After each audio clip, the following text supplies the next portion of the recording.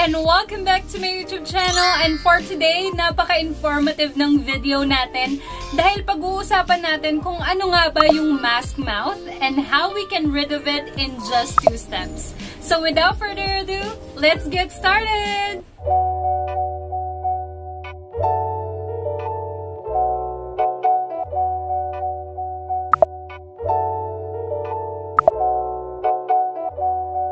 So, itong pandemic na to guys, we've been in this situation for more than a year now. And yung pagsusuot natin ng face mask, napakatagal na, lalo na kung lumalabas ka para bumili ng mga essentials or nagtatrabaho ka katulad ko.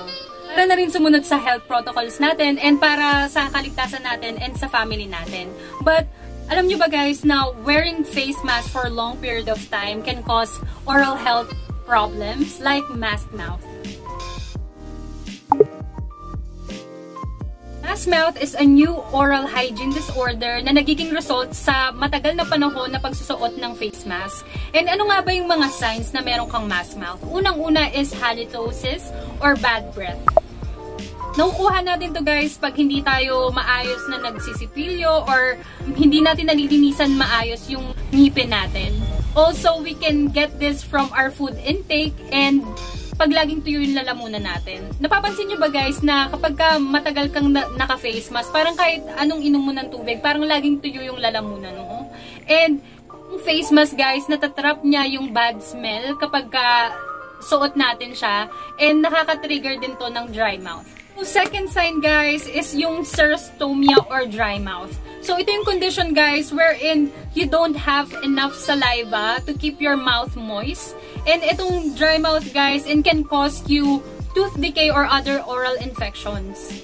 Third sign naman guys is yung gum inflammation. Yung pagsusuot natin ng face mask guys, pwedeng mag-accumulate ng bacteria na pwedeng mag-cause ng plaque buildup or gum inflammation. And I wanted to share with you guys how I keep my mouth fresh and avoid having mask mouth in just 2 steps. Step 1 is to brush and step 2 is to gargle. And ito guys yung ginagamit ko ngayon. I always put this in my bag or sa lunch bag ko. Ito minsan dito ko yan nilalagay or ito sa lunch bag ko para pagkatapos ko kumain is ready na siya to brush my teeth. So ito guys yung Perfect Smile Premium Whitening Toothpaste. Ito siya guys. Step 1 is I brush my teeth with this Perfect Smile Premium Whitening Toothpaste. And guys, yung mga product nila, this is made in Korea. Yung mga main ingredients nito guys, meron tong tocopherol acetate, which prevent mouth disease. Meron din siyang hydrogen peroxide na nakakapagpaputi ng mga ngipin natin. And as you can see, unti na lang to kasi lagi ko siya talagang ginagamit. And make sure to brush your teeth at least twice a day. And eto guys, meron din siyang sodium citrate na nakakapagbawas ng sensitivity ng teeth natin. As you can see guys, love na love ko tong toothpaste na to guys. Meron din silang mga whitening strips and yung whitening pen. But inuna ko munang gamitin guys etong toothpaste nila tsaka yung gargle. Gusto ko kasing makita kung nakakapagputi din siya ng ngipin. So, as you can see, effective din siya. Next step is I gargle with this Perfect Smile Teeth Whitening Oral Rinse. Meron sila ditong naka-bottle and meron din nakalagay sa sachet na stick.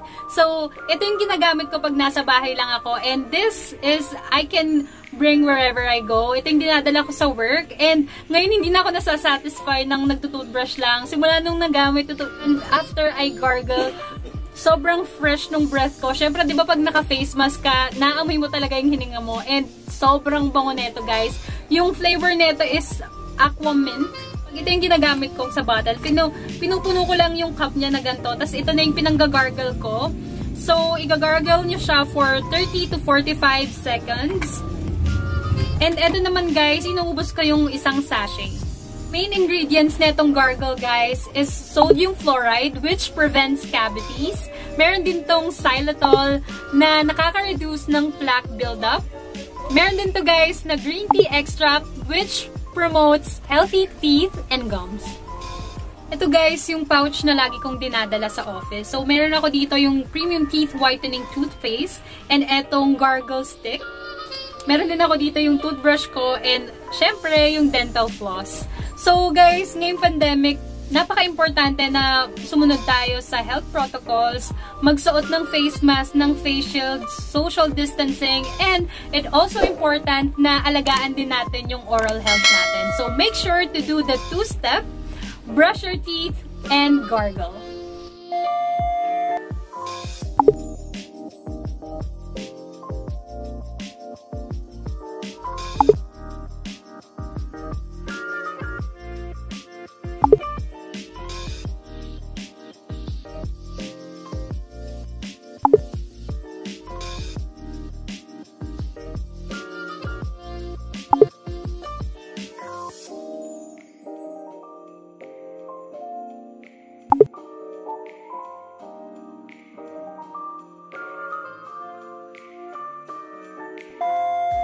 Ito nga pala, guys, oral rinse, gargle stick, and yung toothpaste. Pwede itong gamitin ng mga lactating moms. Pero, syempre, better to consult your OB.